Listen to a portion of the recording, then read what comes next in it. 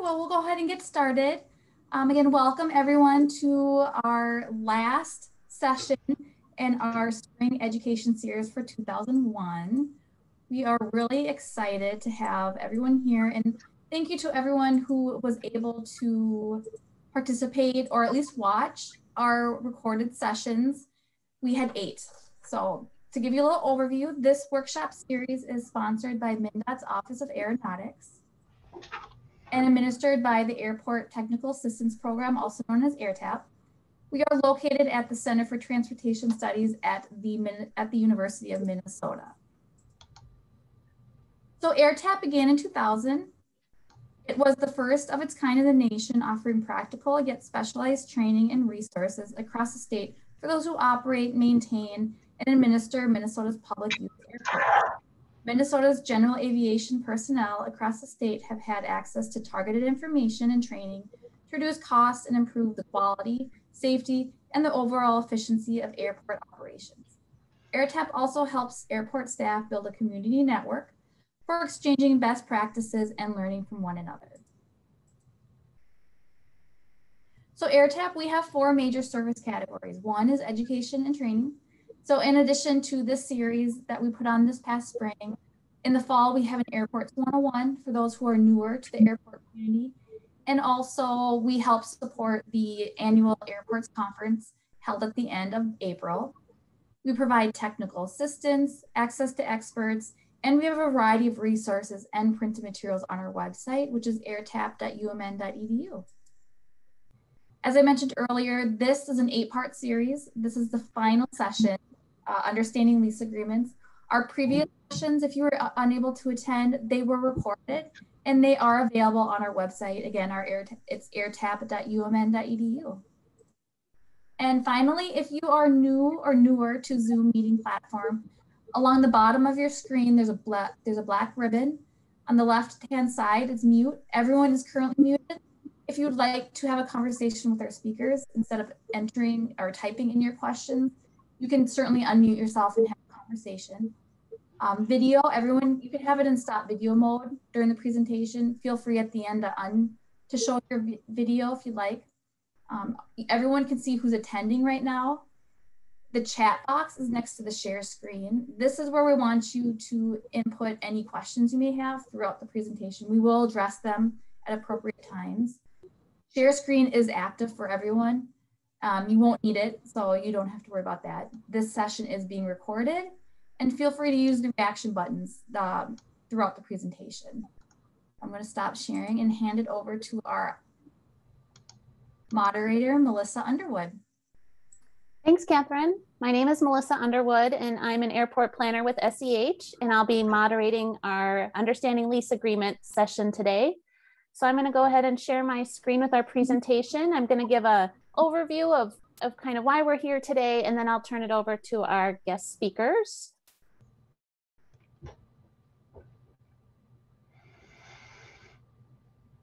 So can everyone see the presentation screen?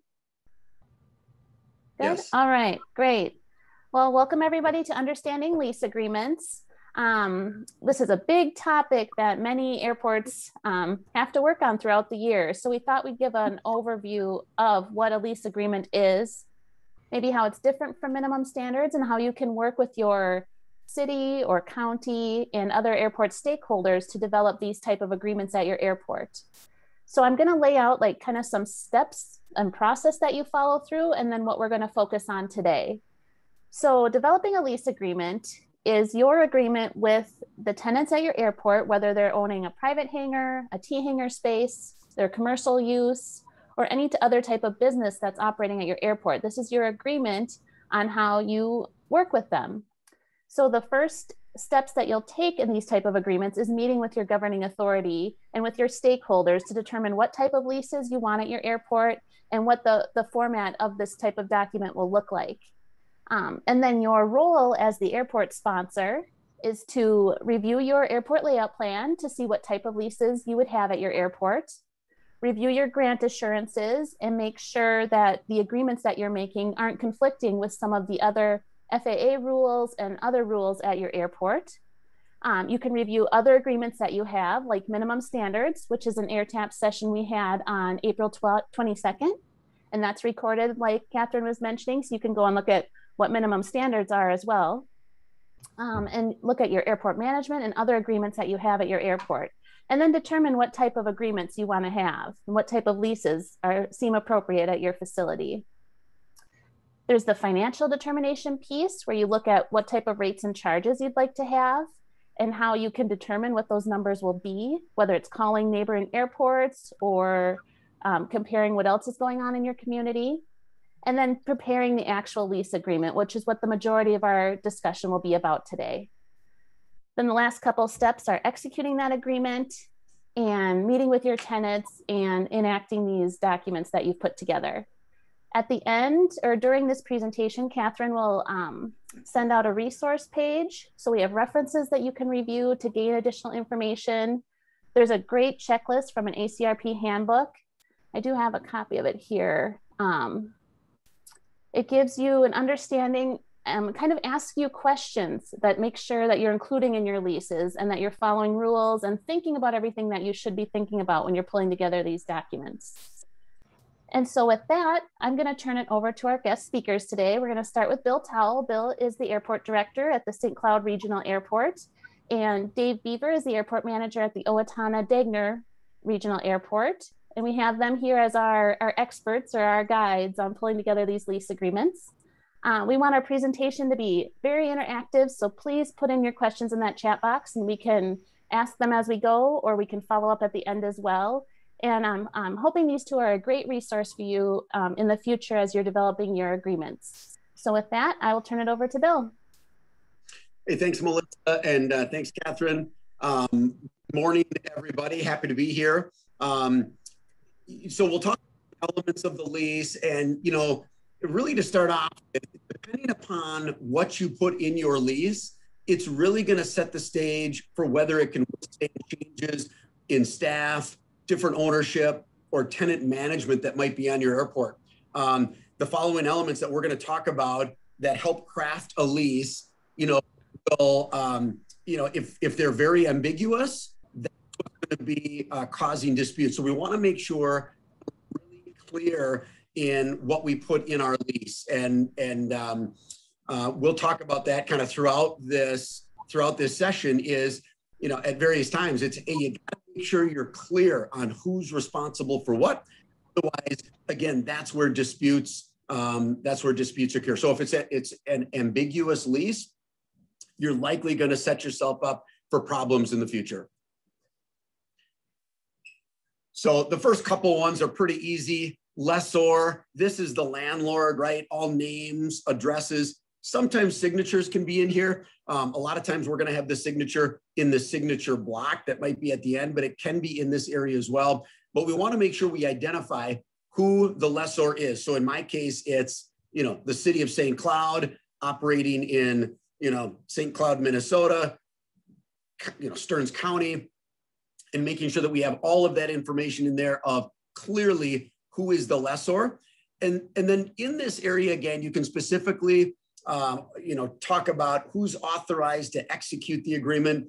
But I think more specifically, it's going to be that may be in the signature block of, hey, we have the lessor is the city, but later on down in the signature block, it's going to be, Sally Smith is going to be able to sign for that. Now, if that's the case, then you just want to make sure that that contact and that name is updated, if that changes and that person, doesn't work for the lessor anymore or isn't authorized to execute the agreement, then that'll have to change at some point as well.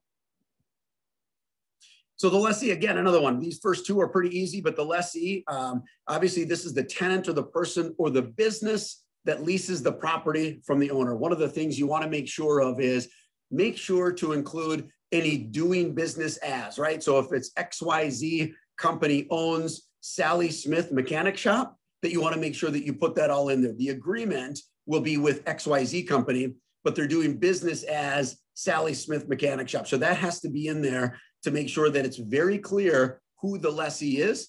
And again, if it's not later in the lease that we talked about, maybe towards the signature block, or at some other spot, this would be a good spot for, who's the primary contact, right? Who do you notify of any changes? And if that changes, then you got to make sure, you want to make sure that that you're making those changes in there related to the lessee.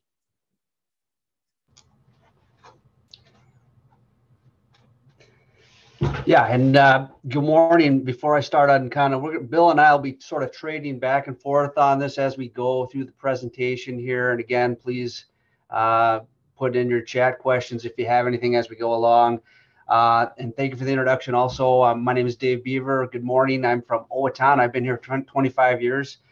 And just a little disclaimer before I start here also is I'm not an attorney. I'm not a lease expert. I've been an airport manager for a long time. One of the things I really, really enjoy about AirTAP is it gives us all an opportunity to get together and exchange ideas and have a discussion about things that are happening on our airports, practical things like leases. And hopefully we can all pick up bits and pieces and tidbits that'll help us along the way. But I'm going to do my best to borrow from my experience to help present here. And just to continue on elements and sort of the anatomy of a lease here, premises. Pretty basic too. I mean, that's the whole meat and potatoes of the lease. What is being leased? And a lot of that depends on the type of lease. I know general aviation airports were maybe focused more on T hangars and private hangars and those kind of things, but there can also be commercial type leases, non-commercial type leases. So I would encourage you before you get into all of this is to sit down, as Melissa said, and talk with your stakeholders, talk about your leasing policy and all of those things, and maybe what areas of the airport you will use for commercial, non-commercial, those types of things. But basically the premises is the improvements on the property and the property itself that is being leased or conveyed to another party. So that can be a T hangar, aircraft storage, land lease. You're also including the facilities and anything else in a commercial lease may also be include types of uses. So for uses of premises, again, that depends on if it's land, if it's existing facilities and hangars, if it's going to be commercial use, if there's some sort of grant of authority to an FBO to operate and manage the airport, those sort of things can be included in the agreement. For private hangar land leases, I would say that if you're just going to lease a part of a land or a parcel to build a hangar, you would want to include such thing as construction of the hangar. You don't want to lease a piece of ground on the airport and convey that to someone for a 20 or 30-year term.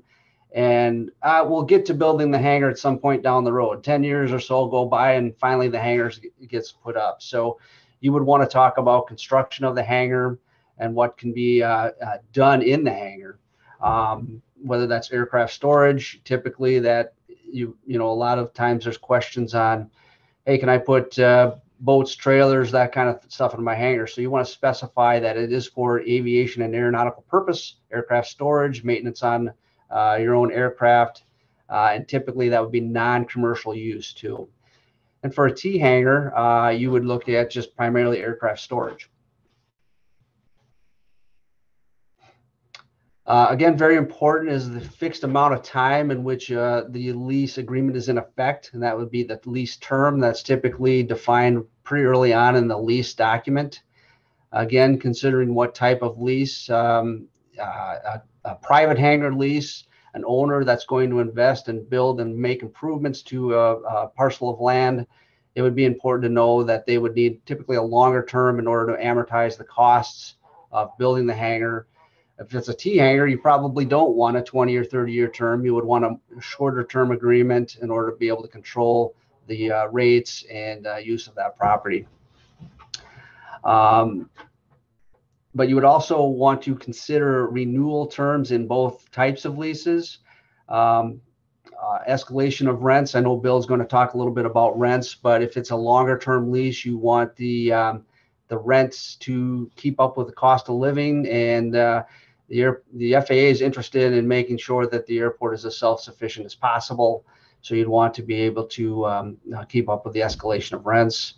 Reversion's a hot topic, and especially private hangar and improvements on airports. We'll get into that a little bit later. But what happens at the end of the term of the lease is pretty much what that is about, because in the end, on an airport property, the city or the airport owner or sponsor owns that parcel of land and cannot convey it in any way long term. So then the other thing you want to consider is compliance with airport leasing policy. The FAA says anything over 50 years can be considered a conveyance or a disposal of airport property, so they would not support any term longer than 50 years. So David touched on rents and rates and charges and stuff. We'll talk about some more of those things that he had in the term, which is, it's great to have them there. But then also there can be a separate element or line item paragraph for rents and rates and charges. And of course, so rent is typically determined by fair market value. The easiest way to get to fair market value is simply do something like go out for bids, get quotes, those kind of things. That's really, fair market value is what is somebody willing to pay. And if you go through a competitive bidding process, somebody's going to tell you what they're willing to pay, and you'll get the highest value related to that. In our case, a lot of times what will happen is we have several hangars. There's not several people that are willing to rent. So we just set a rate waiting for somebody to come out and maybe rent the hangar or rent the building, rent the land, whatever it might be. So in that case, you may have to go through the appraisal process. And that would be, you're trying to set it yourself and you would appraise that property and try to put a value on it for when somebody comes in. So supply and demand is certainly in your favor in the event that you can use supply and demand, meaning you have more than supply that can help boost up that fair market value. But a lot of times we're not able to do that because there's just not a lot of people knocking on the door trying to get onto the airport. Kind of that development or rental a lot of times is slow. It can be difficult to try to come up with that. So when we talked about an appraisal, even an appraisal might be difficult because there's not a lot to compare to locally, right? If you're selling your house, there's lots of comparisons. In fact, even in your neighborhood, there's lots of comparisons. That might be similarly situated. You're in the same kind of, area that has the same cost of living. So here we try to determine that based on, we might try to look at similar sized airports and see what they're getting for land rent. But even that isn't necessarily apples to apples because they're just in a different part of the state or a different part of the country. And it's hard to compare based on what the cost of living is in their area versus yours. So it can be difficult. Some of the other things to determine if you're trying to determine rent on land, different factors such as, are there utilities on the land, right? Is it just simply a green space without water and sewer? Or do you have water and is gas and electric and all the other things already there? That can increase the value of that property. Access. Is there public access to the area of the building that somebody's leasing from the airport or the property, right? A lot of times access may be diminished because in the event of St. Cloud, right? In my, an example would be, we have a fence that goes all the way around our airport and it can be difficult to access inside the fence. So that can help determine what the value of that property, it'll be down. How about location? In terms of location on the airfield, the prime location is, for a business would be a building that has public access, on the front door, and the back door has access to the main ramp where, most of the activity is taking place with aircraft. So all of those things taken into account if you're going to determine rent on land, and really, to be honest with you, rent on a building, right? If you own a building, the airport does, and you're trying to lease that, some of those things can play in there as well. In this same element of a lease, you'll want to talk about timing of the payment, right? Do you want the payment at the, for the 5th of the month, every month for that month? Do you pay in advance? Do you pay after the month? As well as what penalties if it's late, right? A lot of times there's just simply a percentage. If you don't pay by the 5th of the month, that there's going to be some kind of percentage, or you could certainly set just as a certain dollar amount that just says, listen, if you're late, then you got to pay this kind of dollar amount. So the next one is, and David talked about this, it's escalation clause. And I'll get a little bit more into detail in this, but you're right. The FAA wants us to be as self-sufficient as possible. We also know that there's inflation and, cost of living continues to go up. So if you're able to establish a fair market value rent for the building that you're leasing, that fair market value has gone up. And if you don't provide a clause or some kind of provision in there in the lease for that, the airport's losing money. And so you want to make sure that there is a clause in there that says every year it's going to increase or escalate at this rate. Some different ways that can be done is if you're leasing a building, you could reappraise the building every year. Now, that would be costly. And to be honest with you, that would be unproductive, counterproductive, because you're trying to increase the rent so you generate more revenue. At the same time, you're taking whatever profit that would be or revenue increase into another appraisal, which just seems crazy. However, you could do something like that every 5 years. And if you don't want to reappraise, you could start with the appraisal process, but then have some kind of a clause in there that says every 5 years we'll reevaluate what it is that we're leasing, right? So we'll likely have something like a consumer price index or a percentage tied to this so that every year that's our escalation clause every year. However, we still want to set a base maybe every 5 years to reevaluate that says, geez, you know what? The economy is doing so well and the value of this property increased faster than the consumer price index over the last 5 years. So you might reestablish in 5 years a new base rate, which might even be higher than that. Of course, it could go down as well, but you may do it higher, but then still tie that consumer price index or percentage to that so that there's always some kind of an increase, even though you may be looking at this every 5 years to kind of renegotiate what the base is. And operations and maintenance. So this is another one where you have to be really clear on what it is. And this is going to specify the division of responsibility between the parties, right? Who's responsible for, there's not a lot of this finger pointing of, oh, you didn't tell me I was supposed to do that, right? So in this case, the goal should be to assign this to the lessee as much as possible, right?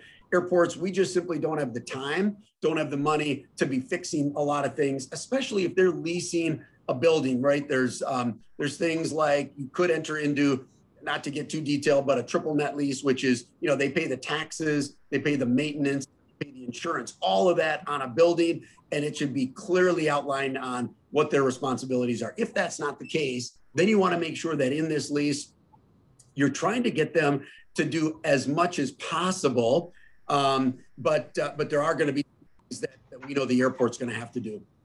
One way to do that is define it in a minimum standards document. Now, we know the minimum standards document is for the minimum standard to operate, for a commercial operator on an airport. But that doesn't mean that commercial operator, where we shouldn't define, how much snow in front of their building or mow their grass on the property that they're leasing, right? All of that can be identified in a minimum standards document. And then the lease references that. It's a lot easier to update the minimum standards document. A lot of people don't believe that because that's difficult in itself. But it's more difficult to try to amend a bunch of leases instead of referring things to a minimum standards document if you have that information in there.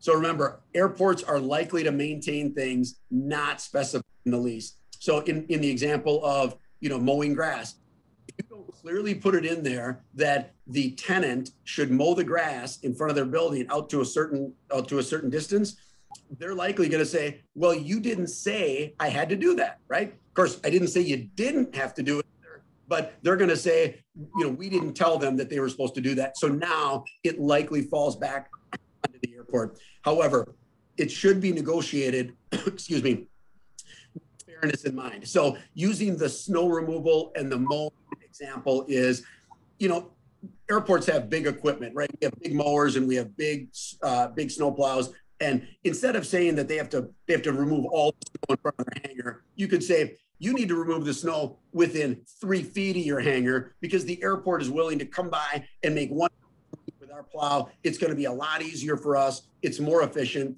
And then the tenant doesn't have to, every tenant doesn't have to buy a snowblower and take their time to, remove a bunch of snow that's on the ramp. So make sure that you're negotiating again with that fairness in mind, trying to ensure that it's as efficient and cost effective as possible.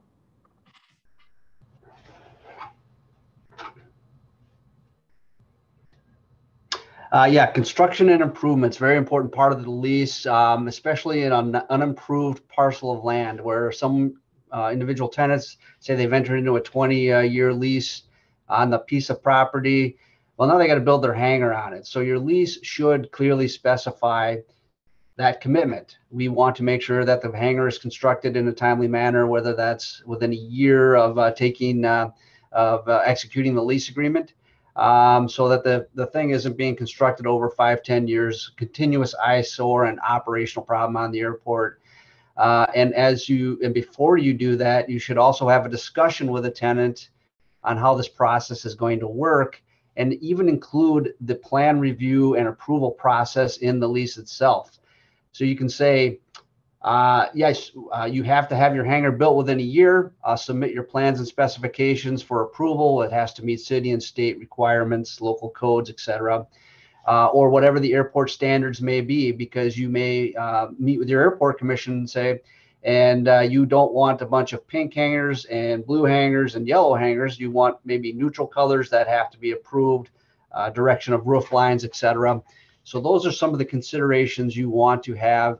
The ability as an airport sponsor to approve any types of construction on unimproved land. I would cover permit requirements, who's responsible for that, and make sure all that stuff's completed as part of the review. And then again, completion of the hangar, performance. Sometimes an airport may want some sort of security or some sort of bond in order to make sure that the project is fully financed and will be completed in a timely manner. Just like you, as an airport sponsor, if you have an airport project on the airport, you would typically include a safety plan. You're going to be bringing equipment onto the airport. There's going to be personnel. Is the folks out there building the hangar going to be, where are they going to go to the bathroom? That kind of stuff. They're going to be coming into your terminal, that kind of stuff. May not have to be in the lease itself, but you should have that in mind when development on the airport is done privately on an unimproved parcel that is under lease at the airport. Similarly, throughout the term of a lease, someone may want to put a trade fixture, a signage, some sort of improvement in the facility that should be addressed as leasehold improvement in the lease itself. Again, how will that be approved? Will you allow the tenant? Typically, you would not allow the tenant to improve that hangar without approval. So you're, again, making sure it meets the airport standards and local codes under permit. You don't want to make sure that the project was done in a timely and workmanship manner. That can be included in the leasehold improvement language. And then what happens at the end of the improvement, who owns it? And typically trade fixtures and equipment, especially in a commercial setting, would remain with the owner. And then what happens is, again, if it remains with the owner at the termination of the agreement, or does it become part of the airport's property under reversion, which we'll talk about next. This is reversion and reversionary clause. This is kind of a hot topic. I know it's a lot of you that may be joining in may have leases that are long-term leases on the airport. Maybe they were entered into 20 or 30 years ago. They're coming due. All of this happened before anyone existing on airport staff or in the community knew anything about it. All of a sudden, you've got this hangar, what to do at the term, end of the term. But reversion generally refers to the transition of ownership and the improvements at the end of the lease agreement. And typically, you want reversionary language in the lease so that it's clearly understood what will happen at the end of the term. There's plenty of options. One would be typical is the improvements on the lease parcel become the airport's property at the end of at the end of the agreement. And this is done because you cannot convey the property long-term to it's municipal property, it's airport property protected under grant assurance. So you cannot convey that in what would be almost a fee simple arrangement. So you have to know what's going to happen at the end. Now there can be some consternation if you say to a tenant, hey, I'm going to take this property from you at the end of the term. And they're like, well, what happened to my equity position? I've just completed paying on this thing and now it's yours and you're going to rent it back to me. And that can be kind of an interesting discussion. So early on, those things have to be determined right away. You want a lease term there's a clear understanding that term is going to cover the need of the tenant over that time. Then it's probably going to become the airport's. You can soften that with renewal terms, so long as you, again, don't exceed any FAA conveyance policy or 50-year term. Another form of reversion would be removing the property. If someone builds a hangar, it's there for 30 years, the lease says, okay, now you can remove it. We'd like to restore the site to another developable site.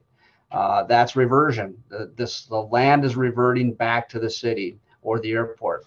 Of course, there may be a re-renting option where you would re-rent it back to the tenant or someone else.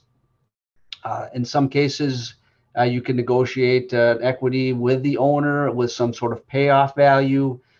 Say that the lease comes due, they're still determine the hangar's worth $80,000. Maybe the airport wants to purchase the capital asset in order to soften the reversion. Which can be also done. But then you have to consider what other costs that there are with that.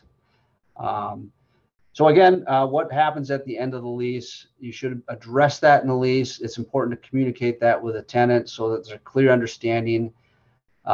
And one of the things under reversion that's often talked about is if a tenant knows that hangar at the end of the term is not going to be theirs anymore, they'll let it go. You can see the hangar in the picture there. Does the airport really want that type of hangar? It's a maintenance pig. You're going to be putting money into that forever. Things falling apart. So what you can do to combat that is put maintenance provisions in your lease so that there's condition assessments every periodical, maybe 5-year intervals, so the airport can look at the building from the ground up, have a checklist. We're going to look at the foundation, the walls, the lighting, the electrical, the HVAC.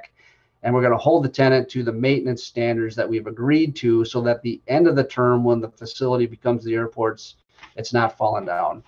That gives the tenant incentive to maintain that facility prior to reverting to the airport. But we can answer any questions on that too, but that's reversionary clause. Very common in a lease agreement is the obligations of the lessor lessee. So the lessor would be the airport. You want to make sure that you can have continuous right of entry, probably with proper notification to inspect, look at your condition assessments, make sure that the rules and regulations are being followed. And in some cases, whether it's a T hangar or a facility being rented, you would want the right to show the property to a future tenant. You would want to make sure that it's clear that you have the right as an airport to safely operate the airport. You can close the airport or a portion of the airport if you need to without interfering with the lessee's ability to conduct business because it's a safety issue or so on. The lessee, the tenant, does have rights too. They have the right to enjoy their facilities. That should be, these things can be enumerated in the lease, the right to quiet enjoyment, what their rights and obligations are for disposal of waste. Bill talked about mowing and snow removal. And then in a commercial setting, you would want to identify the conduct of operations, what's expected of employees, if they should be having certifications, be properly in uniform, etc. And if there's things that happen, fuel spill or something, what are their reporting obligations? So another element is security requirements, right? We know that airports, this is a big item. New leases should always reference rules and regulations that are related to security. In the case of St. Cloud, right, we operate with the TSA rules under Part 1542, and we need to make sure that that's identified in any lease that we have on our airport. So We want to make sure that they're aware of our airport security program, the things that are in it that are allowed to be referenced, and then anything that might change from time to time. Right? We know that these rules don't stay the same. They typically don't get any less. They don't lighten them up usually. So we want to make sure that tenants are aware that these rules could change in the future. We want to make special note of things like TSA security threat level that might impact their operations. For example, the threat level goes up. All of a sudden, security gets tighter at an airport, which means maybe less customers can get through, or the customer may have to be hassled a little bit in terms of going through security to try to get to where they're going. In addition, it just may not be able to allow customers to see them on a regular basis. Additionally, with security things, we want to make sure that they know our rules, the basic ones. We have a fence that's all the way around our airport. We have gates that you need a badge to get in. You have to go through the badging process, go through a security threat assessment check. All these kind of things to be on the airport, we want to make sure they're spelled out, and that they could, the rules can change as we go into the future. So damage to facilities. This is another big one. This should identify who's responsible for repairing damage, right? If it's not identified, again, you're going to probably get that finger pointing of, he said, she said, you didn't tell me that I was supposed to fix this. Those kind of things. In the event the tenant owns the building, it should be clear as to who is responsible as well. Sometimes you think that's a no-brainer, right? They own the building, they're responsible to fix it. But in the case of airports, right, it's on property that's owned by the airport. It's a unique relationship, and at times the tenant may think, well, it's on your property, I didn't know I was supposed to fix it. Or in the event that the building is owned by the airport, leased to a tenant, and all of a sudden there's a broken window. Who's supposed to fix that, right? So this is another one of those where it really needs to be really clear as to who's responsible for what. Additionally, what's the time frame to complete it, right? If it's a broken window, the time frame should be a lot less than if a tornado came through like this picture and you got to rebuild the building, right? So you got to be reasonable. However, there should be something in there that talks about the time frame in doing it.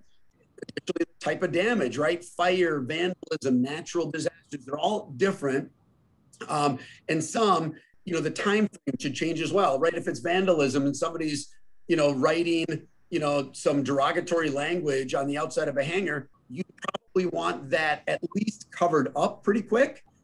And then the final fix of replacing a panel or painting it correctly or something like that might take a little bit longer. But a natural disaster like this, it might be where it's going to take a year to rebuild that building, right? So you have to understand that the timeframes are going to change. The other thing to think about is to what percentage or degree is the building damaged? So if it's, have the clause in there that says something like, if it's less than 50% damaged, are you allowed to rebuild it, right? Is it, if it's more than 50% damaged, can they level the building and go ahead and rebuild, right? So put some kind of a percentage on there that says, we know that it could be a total loss based on how much damage is in there. And fire, of course, it's not that hard to get a total loss. If there's a fire in one side of the building and the smoke damage gets all the way through it, it can certainly do that in a hurry. The final piece for this would be, are you going to collect rent if a business is leasing a building from you but can't conduct business because their building was damaged, right? So during that time of, with this tornado that comes through and they're trying to rebuild, are you going to collect rent, right? There's insurance out there, interruption of business insurance that either the airport or the business could get, and that can certainly help with help generating a revenue stream. But that's a big question of, and it's, every airport's different in terms of what's going to happen there. And right on into insurance. So an insurance obligation, right? We finished off that last slide with hey, there's insurance to, business interruption insurance. There's insurance for almost everything out there, right? You can certainly do that. But we want to make sure that there's enough insurance to protect, the leasehold, or provide for protection for either the airport or the lessee. Right? So the difference in requirements might vary. So if it's a commercial business versus some private single engine airplane owner that has a small hangar, right? That's going to be, right? They both don't probably need $5 million worth of insurance. Who owns it, right? If the tenant owns the building, you may say, we just want you to have enough insurance so that you can replace that building. If the airport owns it, it may be different, right? So it depends on who the owner is, as well as the scale of operation, right? What's the size of it, right? So what's that level of kind of risk, if you will, based on the operation? If it's a really, really big building and there's a lot of public that comes to the building, your level of risk is higher, because there's the potential for either damage or injury that's going to cost a lot of money. So the scale of operation may help determine what the size or the requirement of that insurance is going to be. And then, of course, just the relative risk, right? In the building that you're leasing to somebody on the airport, are they manufacturing fireworks or are they manufacturing teddy bears, right? One has a much more inherent risk than the other. And so you just don't need to have as much insurance on the teddy bear manufacturer. So take that into account when you're doing insurance. A lot of times it's simply, you're requiring a minimum insurance, and then you let them, based on relative risk and those kind of things, increase that insurance if they want to. You do have to balance the need for protection with the cost of insurance, though. You don't want to make the minimum insurance requirement so high that it puts the business out of business, right? It's you got to find a balance of, hey, let's make sure that we can stay in business, and that we're going to balance that need for protection or liability, balance the need for that risk insurance with the value of that, the revenue stream that's coming in, and we don't want to put them on a business. Finally, to ensure that they're complying, you need to get an annual insurance certificate, right? You can be, some airports are additionally insured, right? They make sure that they're named on the. Other times they can simply say, hey, we want to be on the mailing list of your insurance company, and make sure that they send us an insurance certificate so that we know you're insured, right? And that, other clauses here are, you have to let us know if you're ever dropped by your insurance. That'd be one of the reasons for being, getting mailed directly from the insurance company, because anytime there's a change, they're going to let you know. Or if you're changing insurance companies, you'd want to know that, because one, you want to know why they're changing insurance companies, but also to make sure that it's a reputable company that is still going to be able to issue the proper insurance for them. Yes, and what can cause issues at a hangar and maybe a potential insurance claim? Of course, environmental conditions are very important to address as well. So your lease should have a section on environmental and how you're going to address compliance with state and local policies on use and storage of especially hazardous materials, fuels, oils, and solvents. It's typical, especially in private hangars, sometimes in T hangars. And I found that you should address those types of uses as almost a code issue. What's worked well for me here in Owatonna is using your fire department. You can have an inspection of a hangar or a private hangar facility. And this is your chance to go into the hangar and see that it's in compliance with the uses as specified in your lease agreement.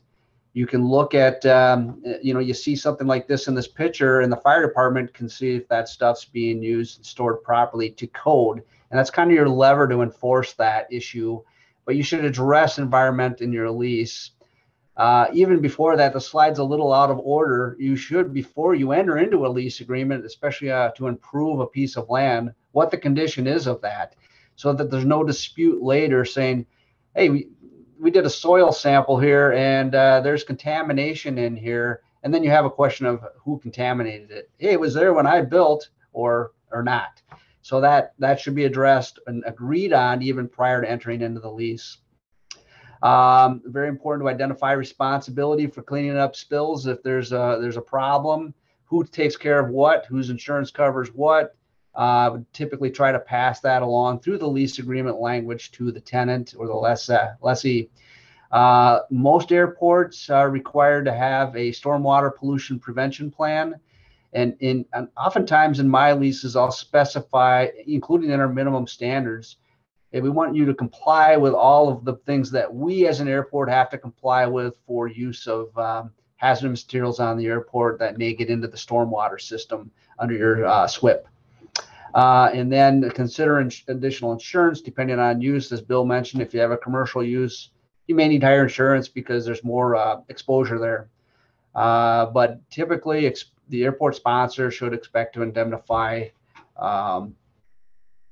itself through the lease agreement language on environmental matters. These next two slides are pretty basic. We can just breeze over them quickly. Taxes and fees should be addressed in your lease.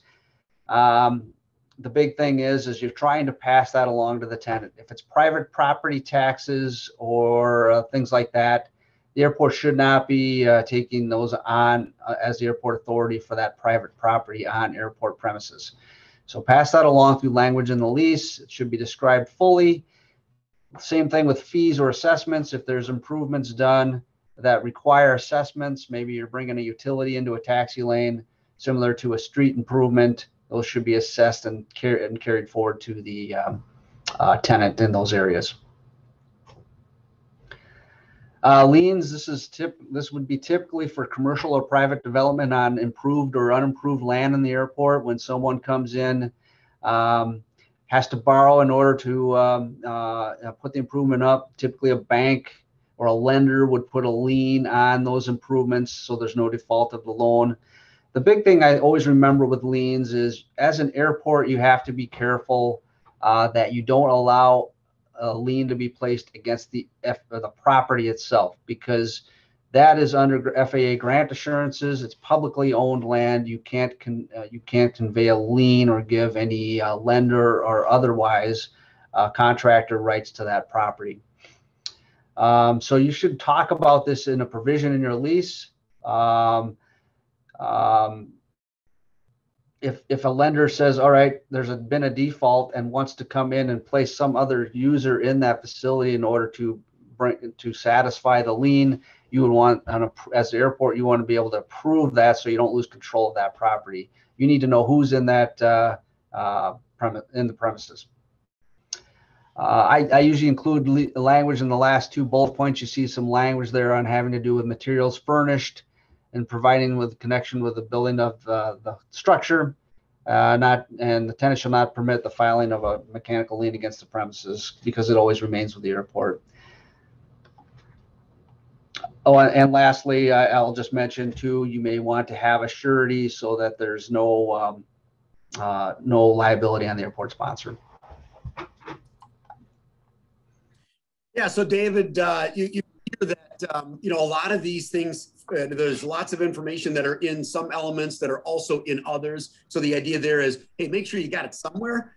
It may not be the specific one that we talk about, or maybe you hear that, hey, there's 2 or 3 different places where you can put it. Certainly doesn't hurt to put it in all of them to make sure it's very clear. But you can see that a lot of these kind of have a relationship and go together. And so just making sure that you got it somewhere, I think is pretty important. So here, David even talked about kind of some defaults on, liens and things like that. And here we'll talk about what happens when you default on, on this lien. What does that mean? So this default element is going to stipulate when the terms of the lease have been violated. For example, what Dave was talking about with liens is if it goes bankrupt, if the bank is going to take it over because there's a lien on the building, those kind of things. Now that is in default or violation of the agreement and the lease, and you want to make sure that that's outlined in there. There can be, you can have this list as long as you want to be as clear as you want,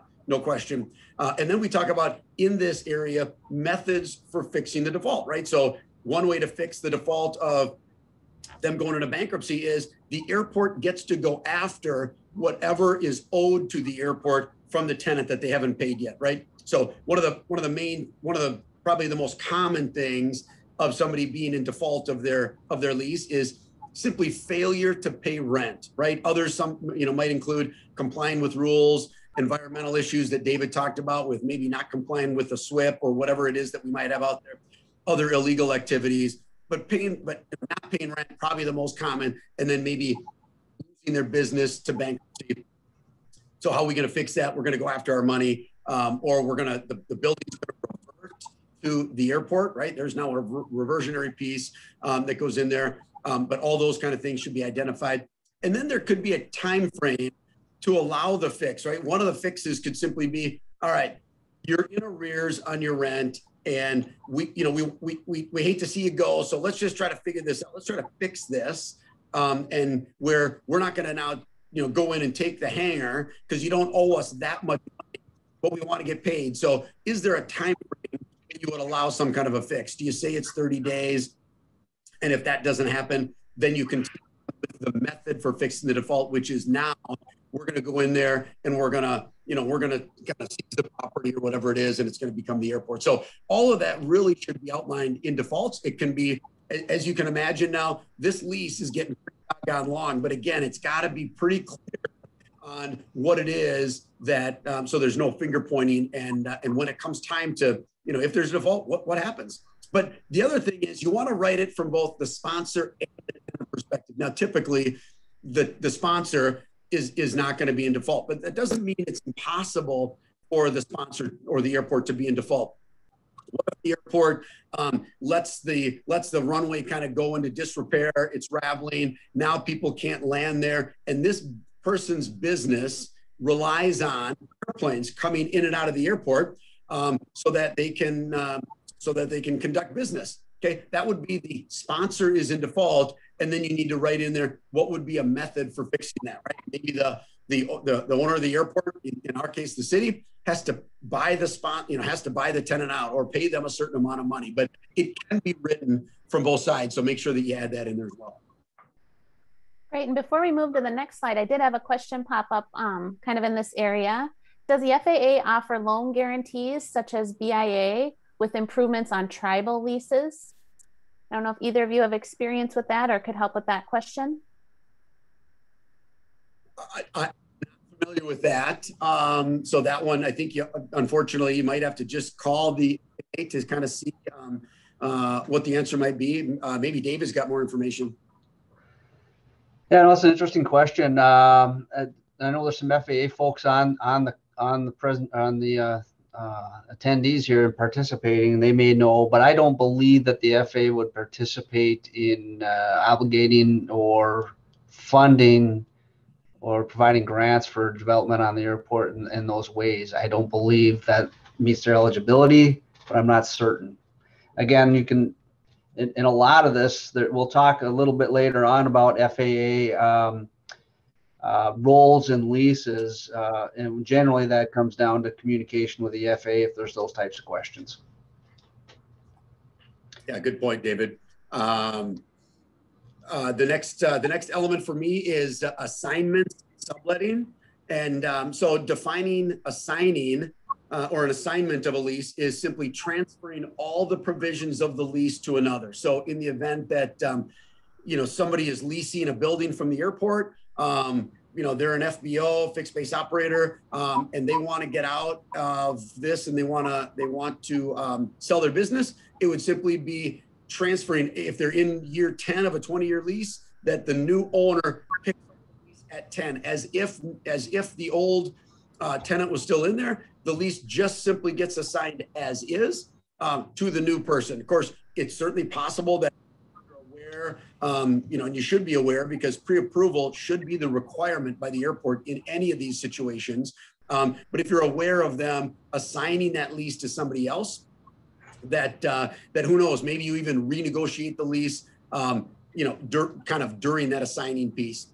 The other piece is subletting. So subletting is just simply leasing part or all of a facility to another. So in the Sally Smith mechanic shop example, Sally Smith has a big hangar. Her business, she's trying to, make it, get her business to be a little bit smaller. She still leases this big hangar from the airport, and she'd love to generate some revenue from the empty half of the hangar that she's not using. So she'll sublet that, still keep the agreement with the airport, continue to pay the airport the lease amount that was agreed upon initially, but now there's somebody else in that building that, again, the airport should know about. So you want to make sure that the airport pre-approves anything like this, and that statement is in there that says you can't do any of this without, you can't unreasonably withhold, assigning or transferring or kind of subletting, but you certainly want to be aware of it.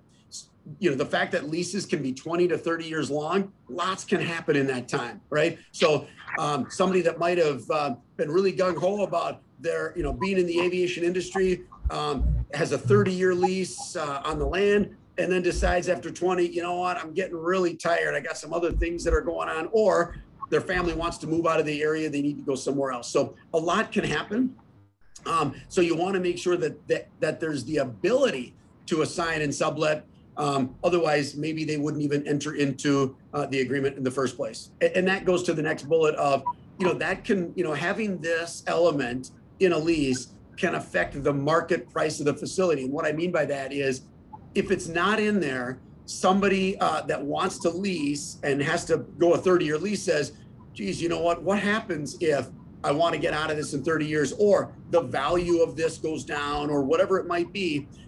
They'd say, geez, you know what? I just know that I can't pay this price for 30 years. So, knowing that I got to do it for 30 years, I want to pay less right from the beginning, because that'll help me in the long run of being able to pay for 30 years. If you have the ability to assign or sublet, then they know, geez, I can get out of this if I really need to. So yes, I'm willing to pay that higher value because I want to get in there now. And heck, if things go south, I can always get out of it. So it really can affect the price of what that facility is going to go for. And then finally, the airport really, could derive a percentage of the profit from any transaction that takes place. So, kind of like, these, house flippers that might be happening. You don't want a developer to come into your airport, buy a hangar and then turn around and try to sell it again. And you're assigning these leases back and forth. That takes time and effort. I mean, that's a lot of time and effort by the airport to, cancel these other leases, get out of them, enter new ones. You should be compensated for that time. So one, you could require a percentage of the profit based on that. But the other piece is that it might dissuade or, kind of disincentivize some of these folks from wanting to do that, right? If they say, geez, I really want to do that. I want to flip that hangar, but now I got to give a bunch of it to somebody else. I don't think you'll want that on your airport. So you're trying to provide, some kind of you're trying to dissuade them from really doing that. And by saying, hey, you know what, we're going to take a percentage of that because that's our time and effort. So it might make them not want to do that all that often. And then regulatory compliance. We've talked about this. This is all, this is in several different elements.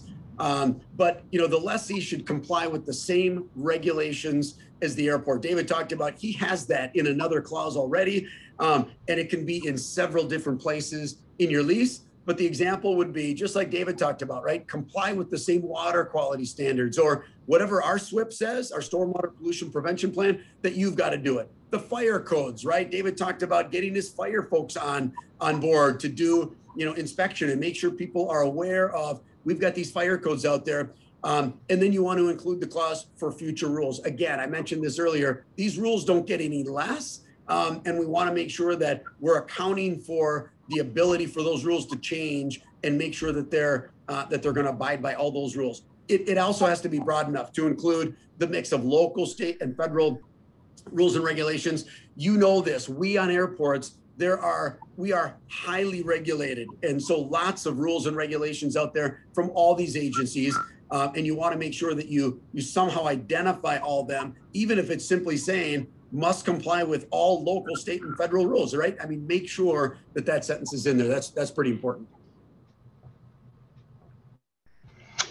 Yeah, and Bill is right. There is a lot of sections of any lease, especially when you're talking about the various different types of leases that you may encounter that have some overlap. The hold harmless provision is pretty typical in a lease. I often see this in the insurance section. And what you're saying there is that it provides a language that protects the airport from any type of action that a tenant may have or a lessor may have arising out of their operation or negligence. So if they do something wrong on the airport, they run into a light fixture or something, they're holding you're holding the airport harmless. And oftentimes there's a quid pro quo here. You'll see that oftentimes that hold harmless protection will extend to the lessee as well from any negligence from the airport sponsor. Non-discrimination, this is one. Sometimes it may not make sense to have this in a T-hanger lease. You typically would see this more in a commercial type lease or a longer term private hangar lease. But non-discrimination is a basic FAA grant assurance. So I just include this in my lease. On any lease I have all of our grant assurances, which include non-discrimination. Obviously, we can't prohibit or we can't have discrimination on the race grounds of race, color, or national origin. And that holds true for leasing any part of the land, too, for any type of commercial, even a concurrent non-aeronautical use. Anything on airport property should extend non-discrimination grant assurance.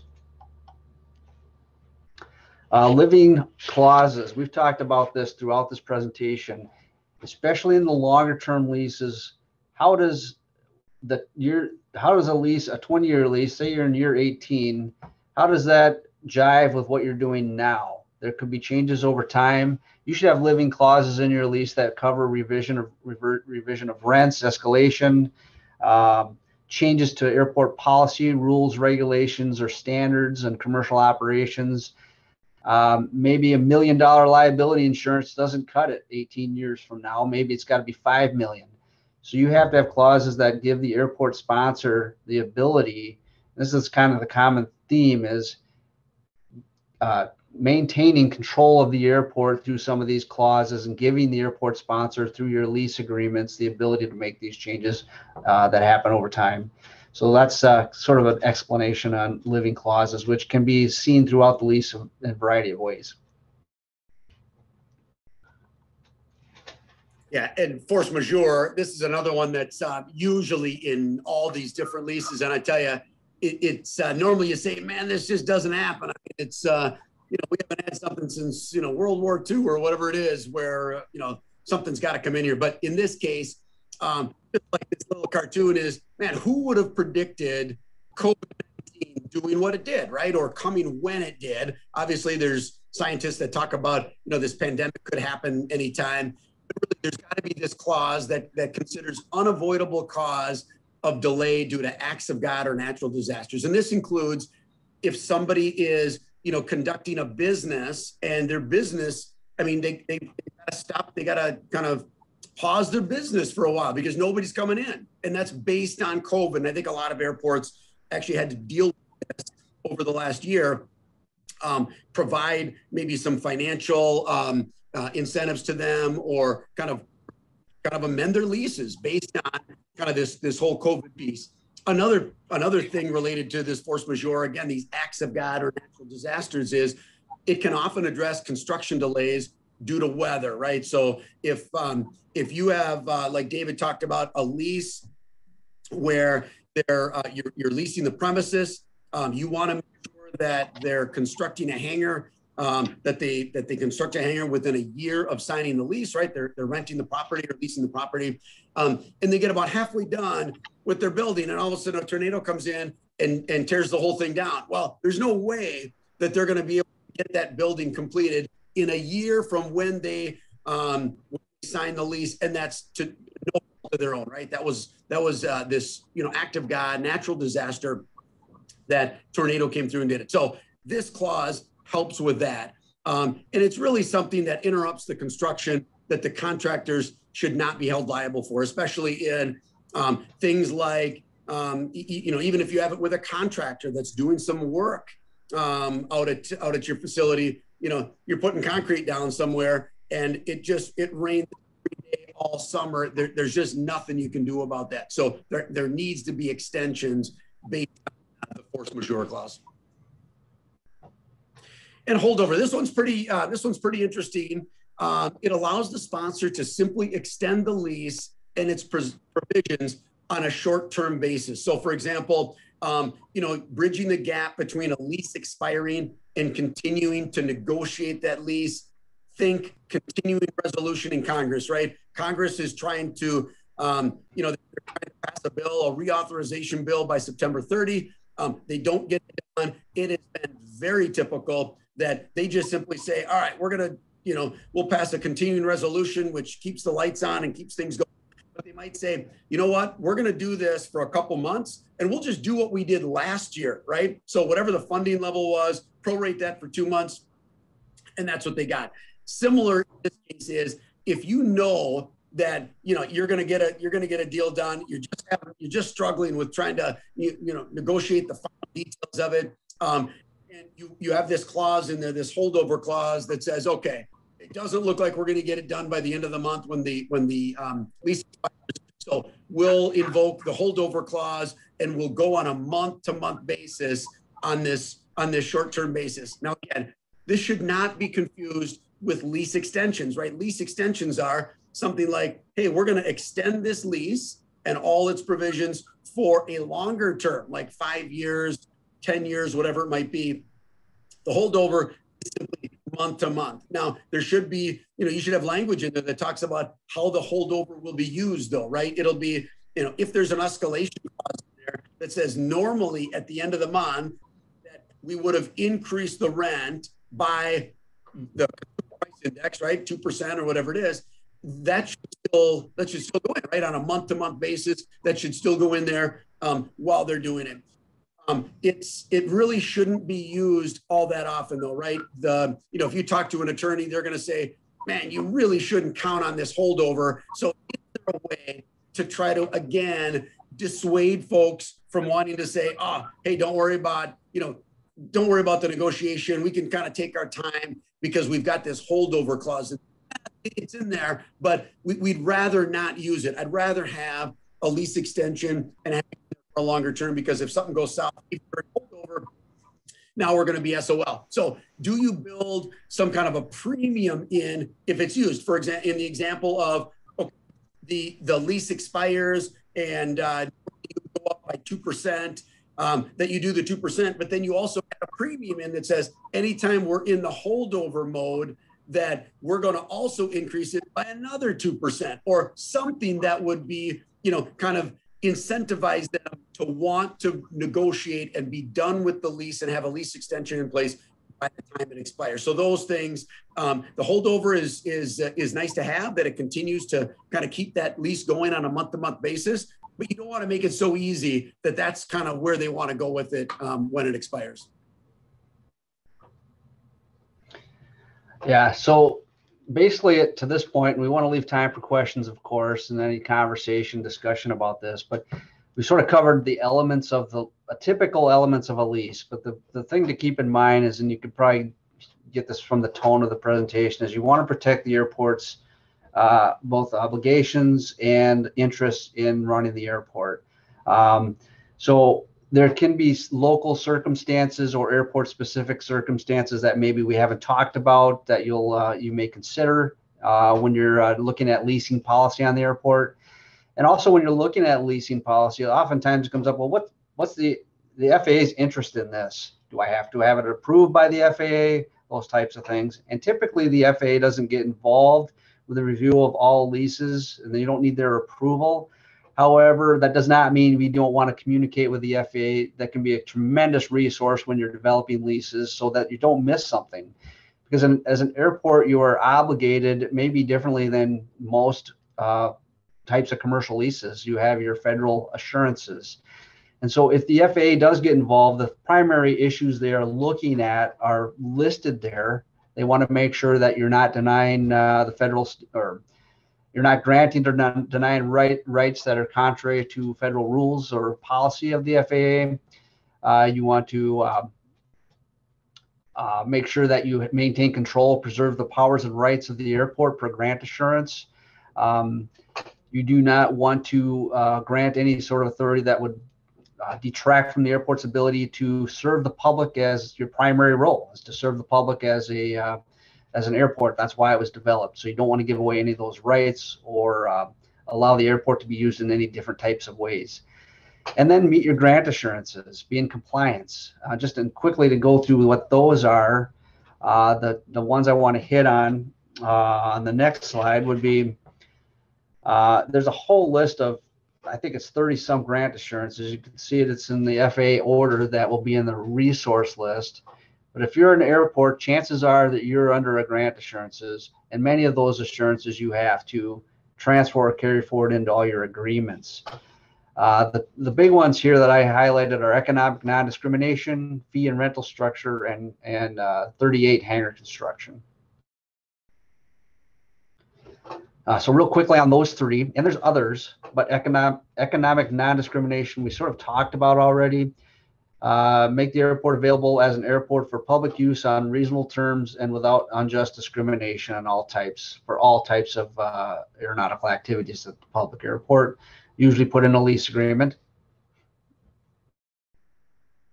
The other one is a fee and rental structure, which we also covered in depth here, which is maintaining a fee and rental structure for facilities and services at the airport, which will make the airport as self-sustaining as possible.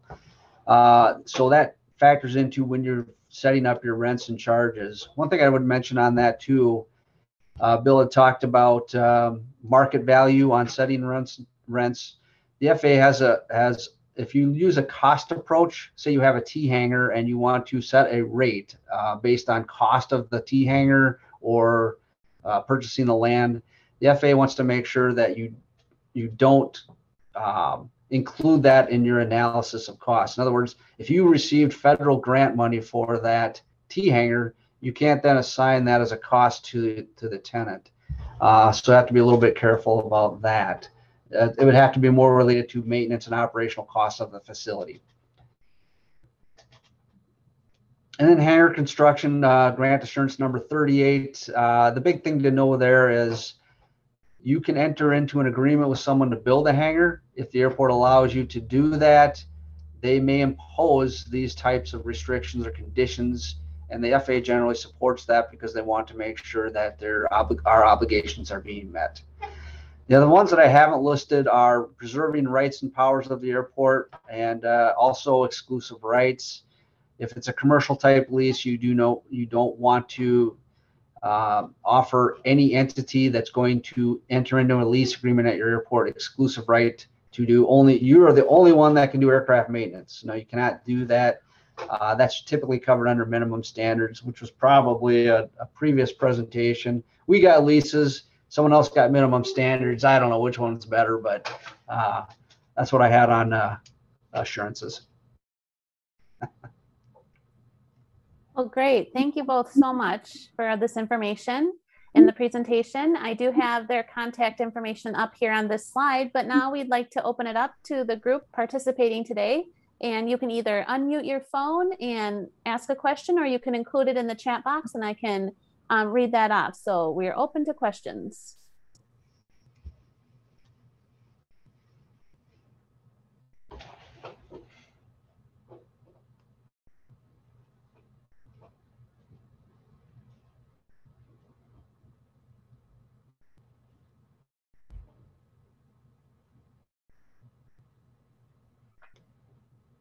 Quiet group this morning. I think Bill covered everything. Right.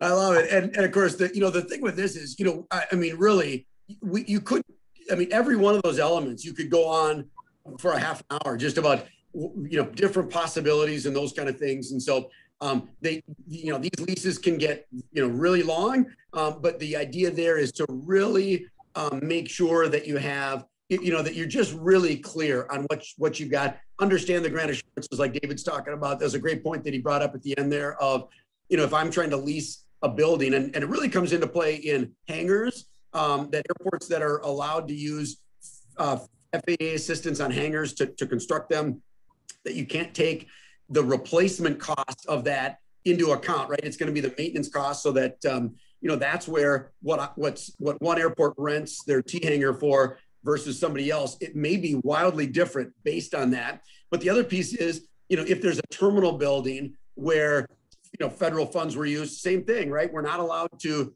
charge the airline or another tenant that cost that was the replacement cost of that, because it was already paid for, right? We can talk about operations and maintenance, but not that replacement cost. That was a great point. Great. And I do want to point out, Bill, that Nancy Nistler from the FAA said that she hopes you're not manufacturing teddy bears and fireworks in your hangars at St. Cloud. Yes, fireworks are okay, but not teddy bears, right? Right. That is for sure non-compliant. That's right. But if we leased a building that had that was allowed to do a as a non-aeronautical use, that in an area that was approved by the FAA for non-aeronautical use, then teddy bears would be allowed, I think.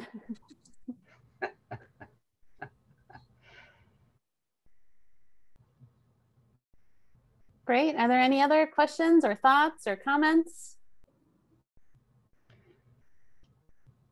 Otherwise, we really appreciate everyone's time this morning. Again, Catherine sent out the presentation and a resource page, so you can look there for additional information. She also sent a link to a survey if you want to follow up about these presentations and the spring series that we had, and if you have any other topics that you're interested in, to let her know as well. Otherwise, Catherine, is there anything else you need to add? No, you summed it up very well. And thank you, Dave and Will and Dave and Bill and Melissa for putting everything together for today's presentation, and everyone that participated in the spring series. We really appreciate it. We had great participation throughout. And again, all the other presentations are available on our website. Great. Thank you. Yeah. Thank you so much, everyone. Excellent. Thanks. Thank you for